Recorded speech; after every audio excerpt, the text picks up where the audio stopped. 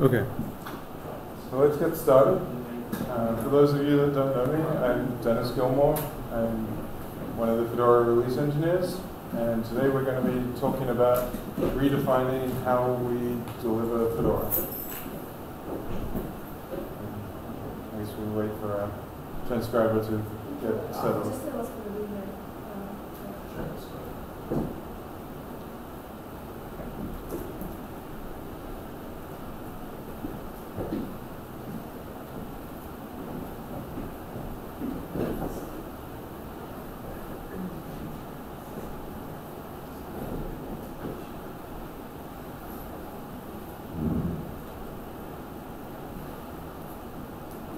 Okay, let's get started. Did you start the recording?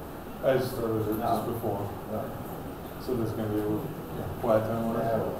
Alright, so in Fedora 24 we made a bunch of significant changes to how we build and ship Fedora. The biggest one was that we switched to using Punji 4. Quiet in the back, please.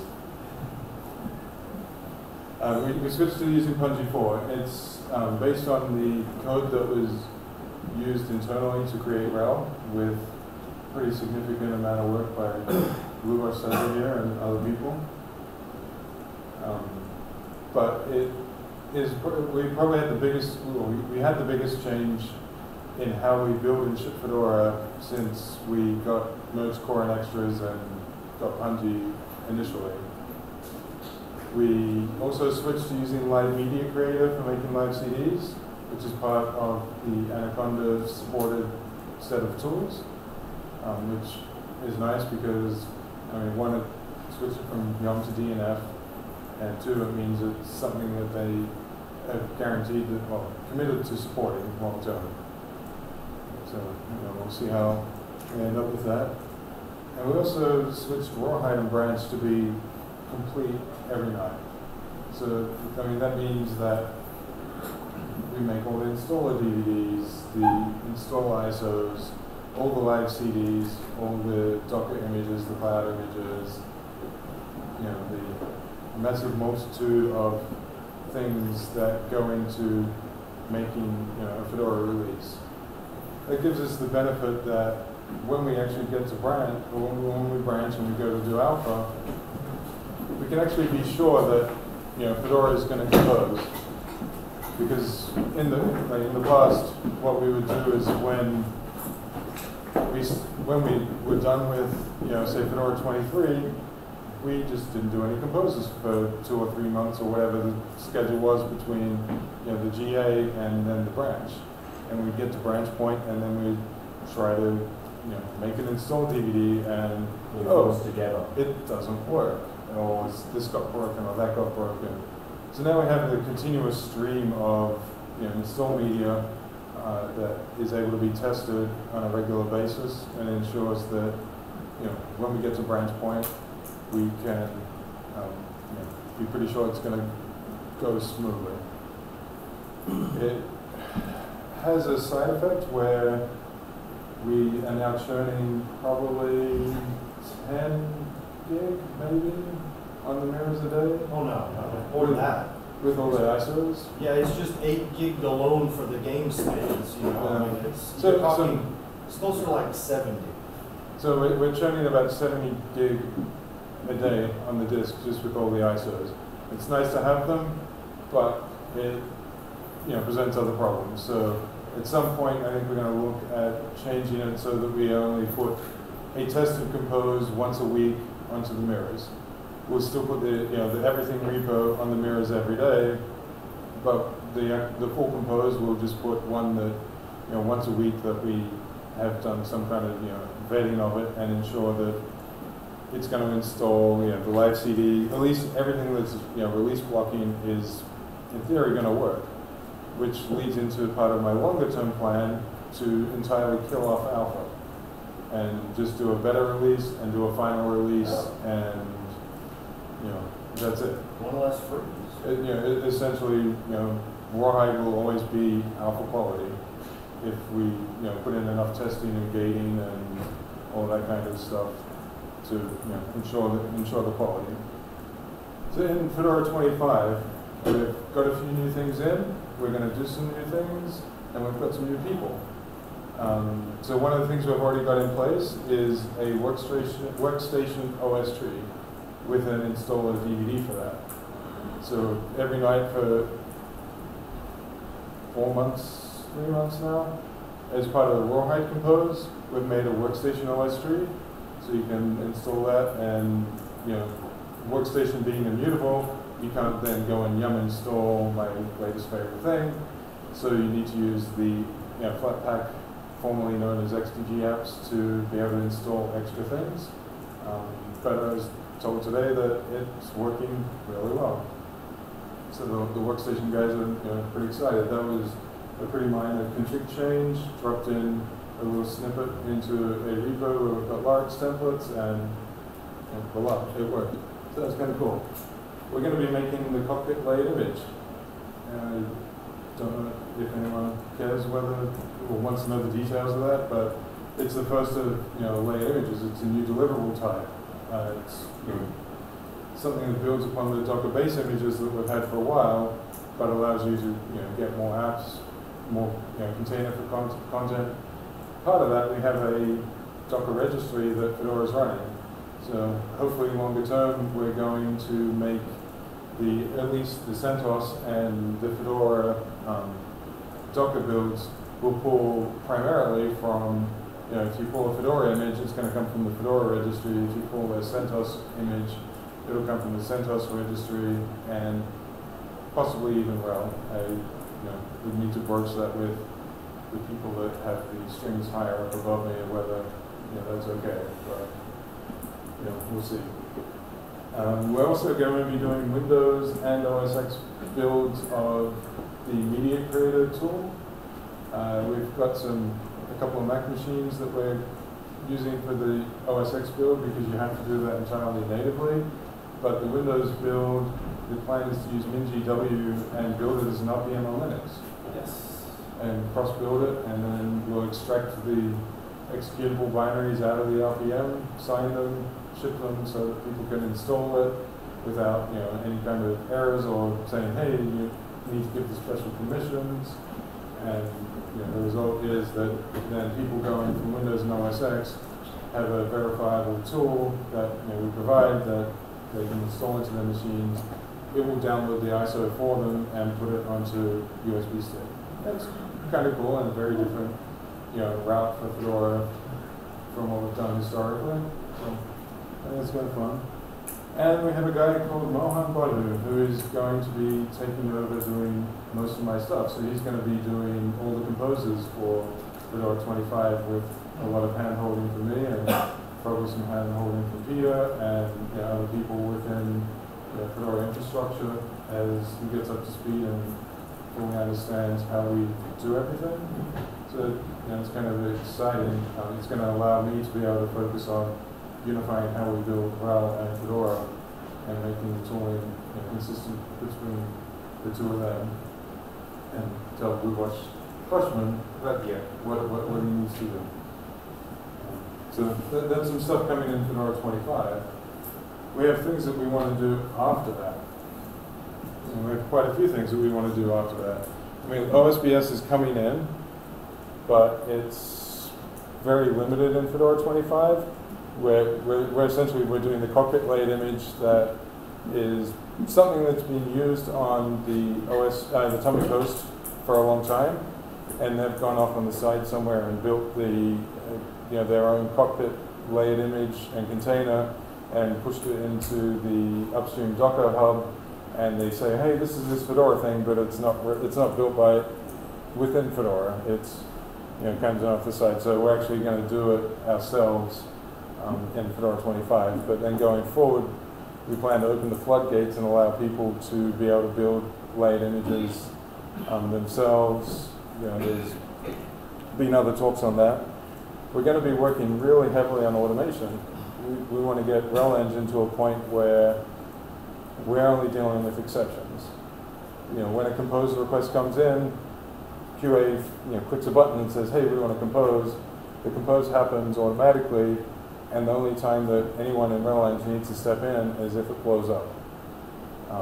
So automation is a big part of our future, as is alternative architectures and changing what they are. We're starting to slow progress with the goal of unifying all of the architectures into a single Koji instance, and the thing that defines what is primary, what's alternative, what is where the output goes. Possibly the first thing that we'll see is that i686 will not be on the pub Fedora, and we'll move that to an alternative location, maybe an F25, depending on how well Lubosh Server does at getting support in Punji for all of that. I'm just going to throw him under the bus while he's sitting in front of me. But Nice. if it's not F25 that we demote i686, it will be. I mean, for all intents and purposes, it is pretty much demoted. It's essentially demoted at the moment. I mean, FESCO has said that i686 is not release blocking in any way, shape, or form. So if something fails on that, Except that we move on. multi-lit. Yeah, we did. Right, which is why, I mean, multi-lit is the reason why we need to keep, at least we need to keep it in the primary hub. And moving all the other secondary architectures into the primary hub means that people like Peter and Dan Horak no longer need to run Koji Shadow, which takes up probably half of their time. And it's a steaming pile of crap. It's slow, clunky, error prone. It does the job, and it does it somewhat well, but it's a time. It works, but it's very, very time consuming. It's a time-consuming thing to keep up and keep working. So that's going to free up release engineering people and the different architecture people to work on fixing architecture bugs or to help with enhancing architectures or enhancing the Fedora release experience, enabling us to do more, get different things done and out. So I think it's a really important thing for us, for RelEng, that the alternative architectures move into the primary Koji and we redefine what that is. I mean, I think we can affect, at this point, the term secondary architectures is dead.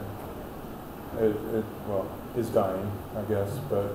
Well, it'll take a while to disappear, but I mean, so in Fedora 24, those that actually read the release announcement will have seen that the alternate architectures announcement went out as part of the primary announcement, and we released everything simultaneously. Yeah.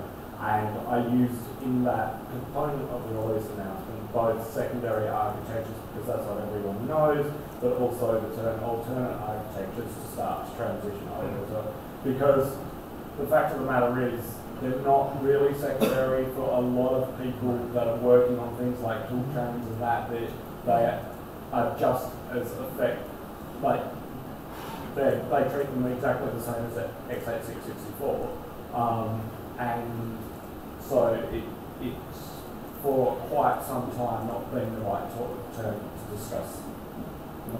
So we're sort of going to x86-64 and then sort of alternate architectures, and then I forget the term that Josh came up with the other day. I think it's experimental architectures for things like RISC-V and MIPS and things like that. I'm not mentioning that word. If I ever pulls my finger out. But yeah, so I mean, there's a lot of making that change will help a lot. We've almost got completed.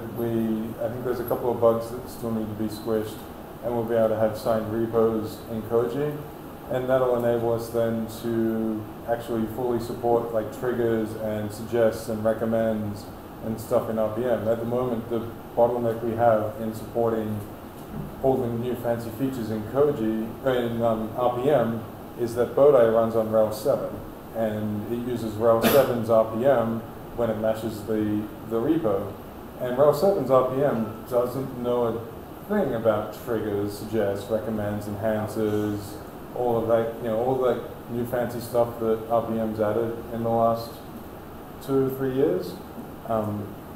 And so, we can't support that today. If we try to match a repo on Route 7, it blows up. So, we're going to switch Bodite using signed repos, potentially switch Punji using signed repos. Probably longer term we will absolutely switch it, but shorter term probably not. But it's another enhancement that would be very useful. We're also looking at, Jay Griguski is going to be writing the support to make DVD ISOs and install ISOs in Koji as Koji tasks. And that'll just change. Like today they're done in Koji as a run root task, so they're a little vague, they're a little harder to find because Koji Web is stuck in the 90s and needs an overhaul. And so I guess we do have the run root searchable, but then you don't know what the run root was in. Having the DVD building in Koji would be kind of nice.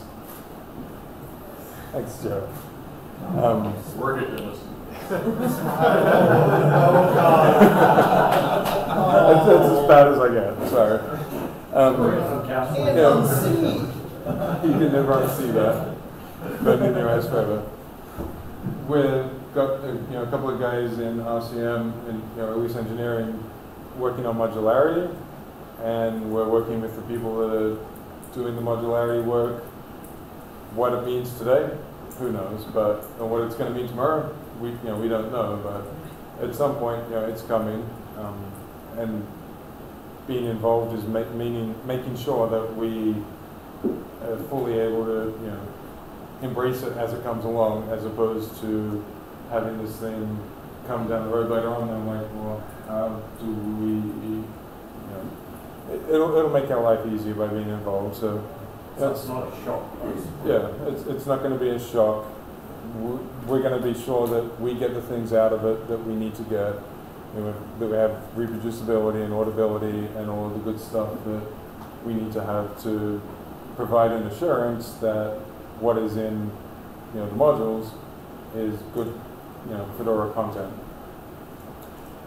We've got some work that hopefully will start very soon. We've kind of been on again, off again, trying to find resources to do it for automated signing.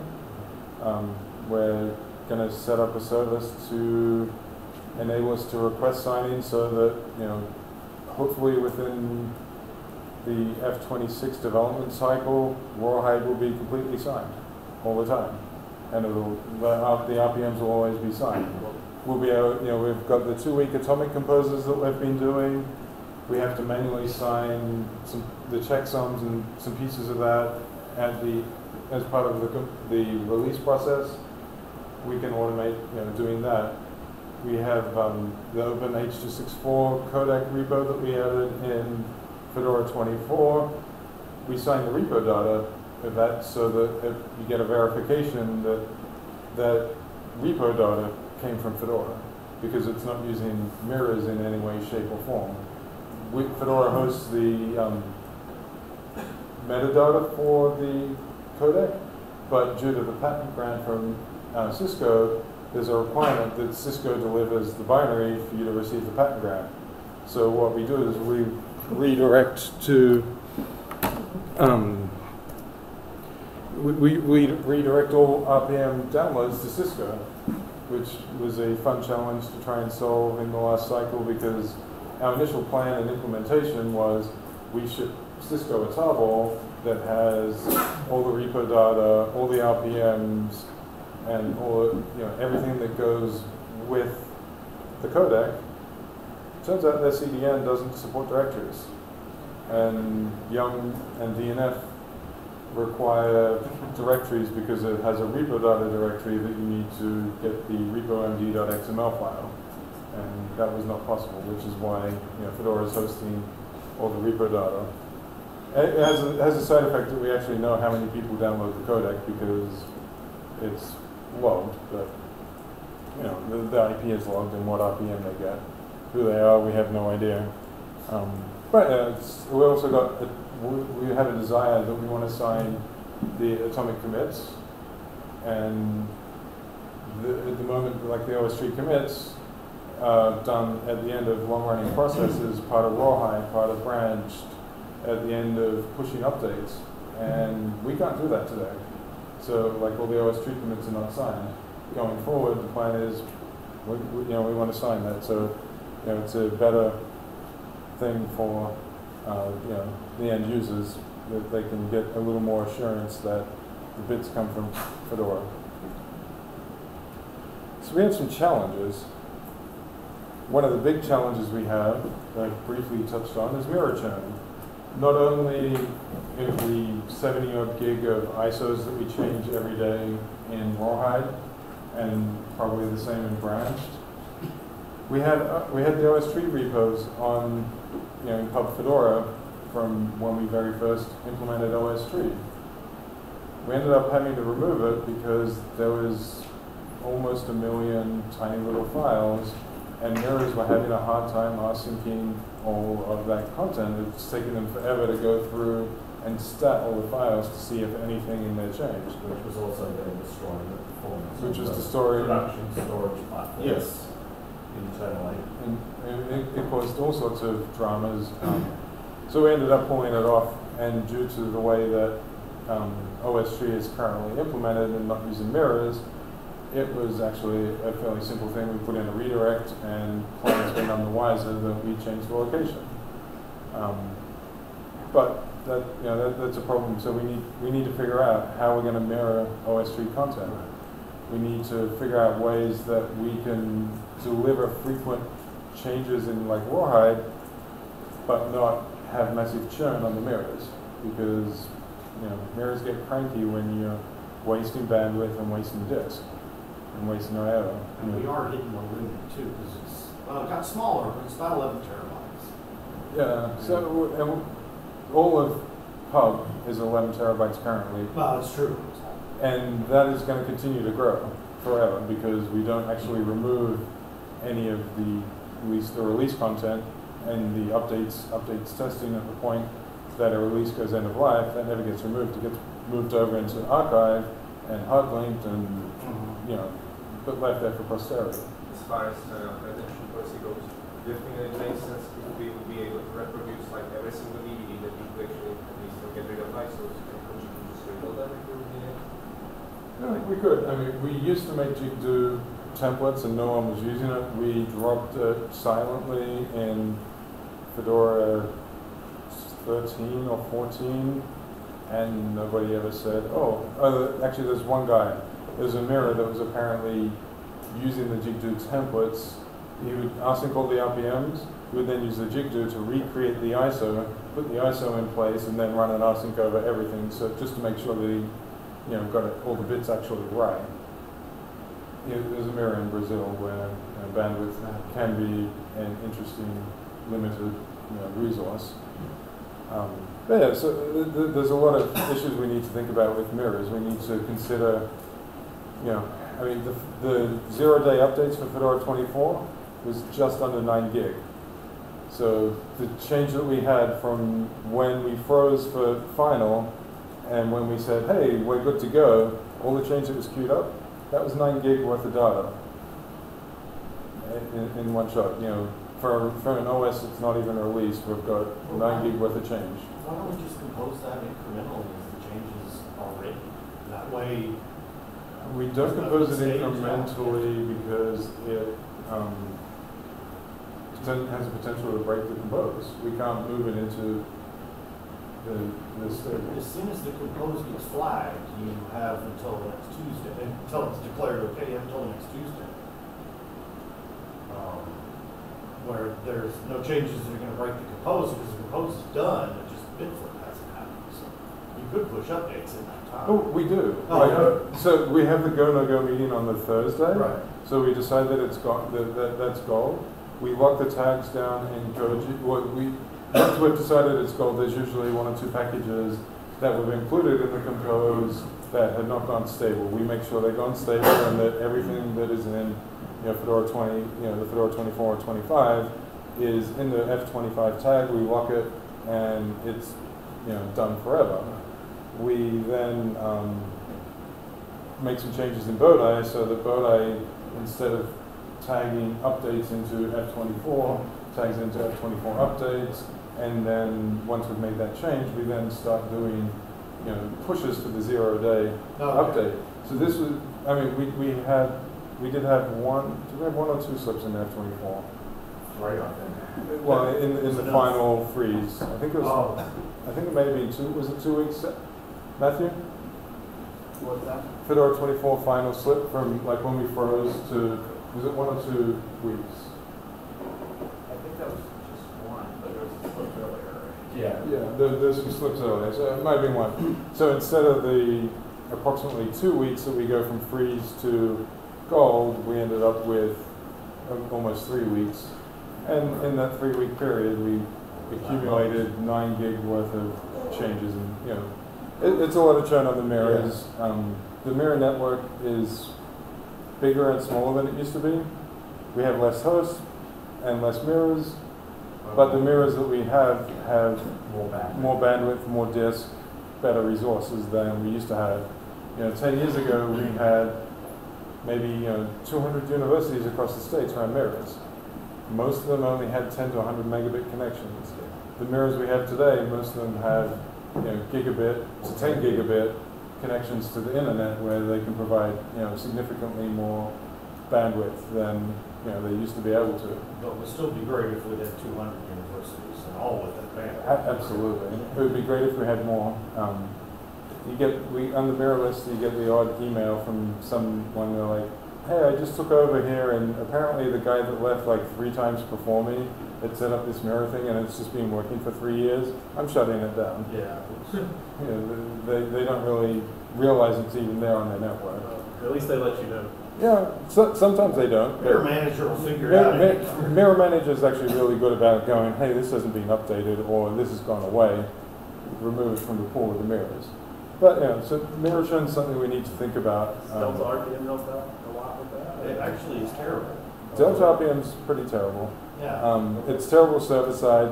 The place where Delta RPMs is really useful and beneficial is people that live in countries with limited bandwidth. India, Brazil, even in Australia, it's really useful because a lot of people have caps. Yeah, this hotel right here. Yeah, so like my parents in Australia get 15 gig a month. Live not in the city where there's a very good bandwidth, but in countries, and they have really real problems with the bandwidth. I have friends over there that send mails once in a week, and it's like, okay, I'll see you next week. Yeah. They don't know when they get connection, a stable connection again, or organized in a satellite. Right. Delta RPM just saved me 20 minutes this morning on the crappy network here. I mean, it's useful, but from the mirror standpoint, it's not Sorry. very. Yeah. I run a local mirror, and I'm on one of those really crappy networks where we have 8 megabits up and down. And I actually use the Delta RPMs, kind of like that guy in Brazil does JigDo. I download the Delta RPMs, have a script that generates the RPMs from the Delta RPMs, and then do a final rsync to make sure everything's right. Sounds So- great. Which is useful. I mean, it's an extra complicated Yeah, way to do it. Amazing.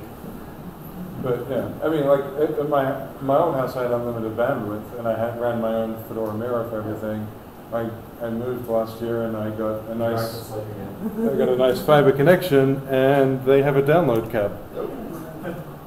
I went from unlimited to having to fit everything in 500 gig a month, which I mean is reasonable. Yeah. But if I wanted to rsync all of Fedora, I need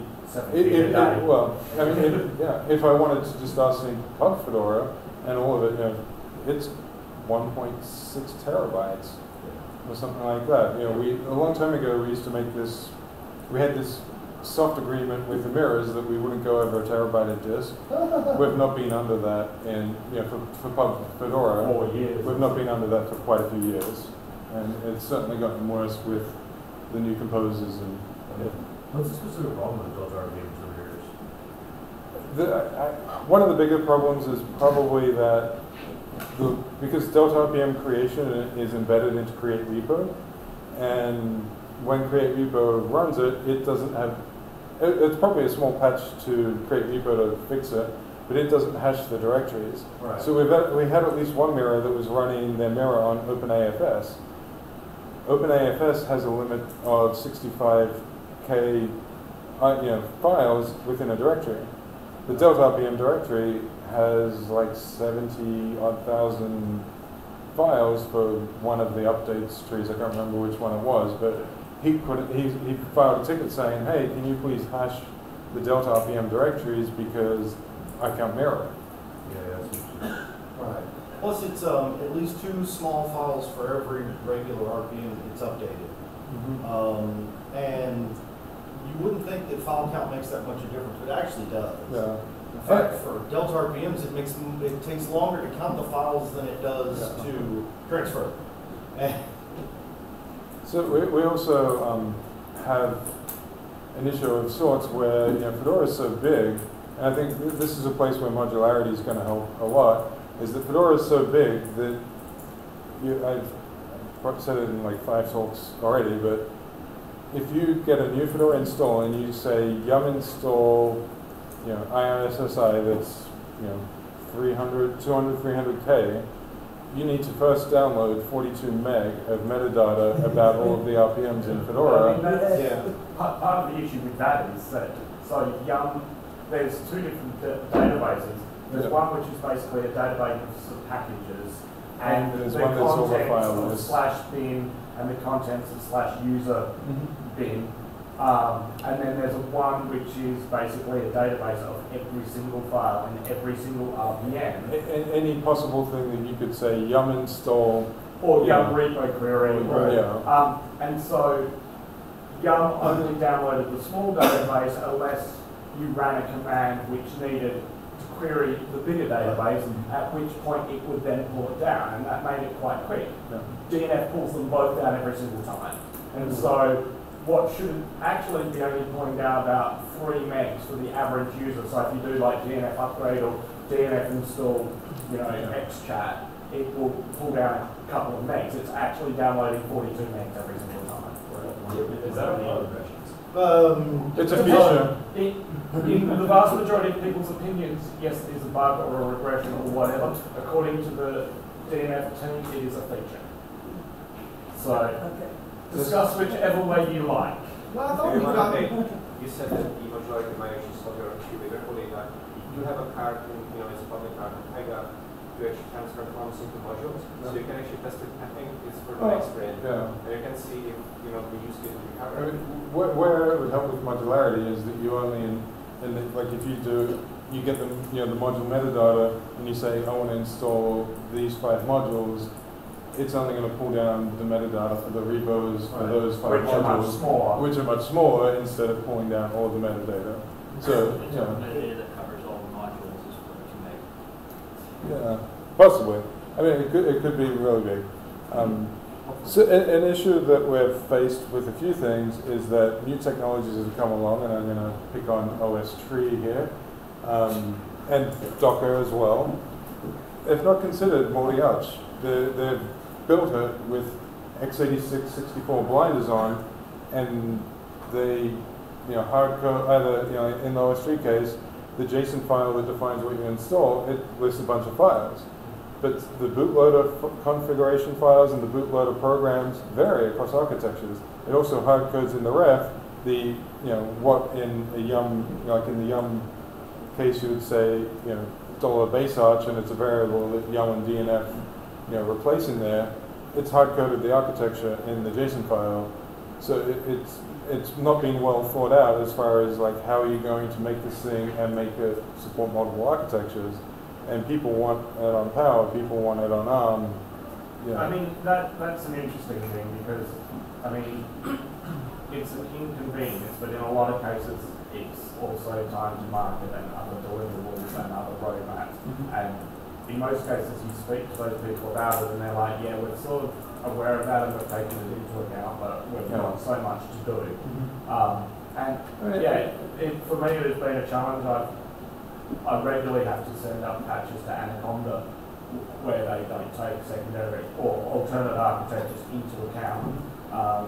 but you know, image factory of various other tooling has, and I mean all the maintainers are always very, very responsive, but by the time I debug it and send patches and do various other bits and pieces, it can cost me a day here and there, which I just don't actually have. Yeah, and Docker just doesn't support anything other than x86-64, and they're trying to figure it out themselves. I mean, Docker itself runs fine on ARM or AR64 and Power, and you know, there's people using it.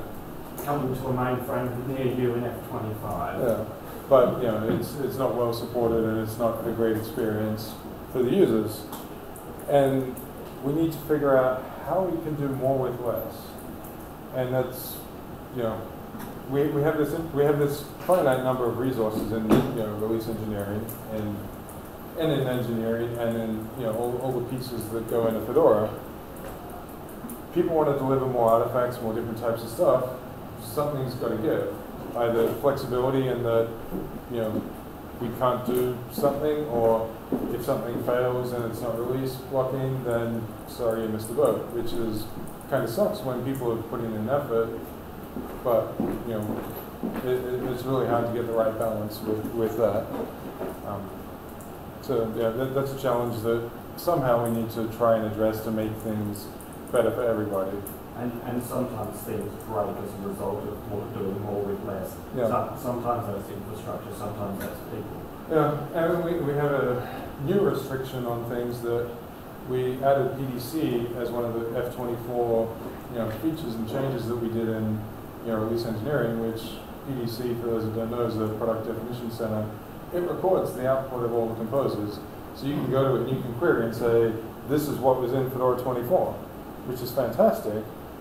But it then means that we're kind of tying things to having this integrated process, or at the least, we then need to ensure that whatever we do, if it is separate, that they all update the same release information, so that when you query it and say, tell me what was in Fedora 24, tell me what was in Fedora 25, it tells you, and it's the truth, and it's not a lie, because we had all this in here at the time, but then we went and we added these pieces on the side, and they're there, but they're not really there. And, it makes for an extra complication in how we do stuff. Ideally, longer term, I would like to have PDC like you having it defined. Everything's supposed to be in the compose, if it's release blocking or not, and then Punji will talk to it and say, tell me what I need to make because I'm doing a compose for Fedora 25. Yes, sir? My demo. I have not seen your demo. That was a bit my idea, yeah. So, and somehow we've accumulated over 10, 15 years, or 12 years or whatever Fedora's been around now, lots of technical debt. We somehow need to get rid of that. And we have people. This is my last topic. And we need to enable ways for people to do stuff, but do it in a way that when it becomes something that the greater Fedora community wants to embrace, we can say, that's great, you've worked with us, you've gotten, you've done it in a way that we can easily integrate in with our compose process. We get all the metadata, we get all of the, the good stuff that, happens, because, as I said before, we have a limited resources. We can't do everything. So, we need to figure out ways to enable people to, support themselves, and provide the guidance and direction on how to go about doing stuff. Do we have questions?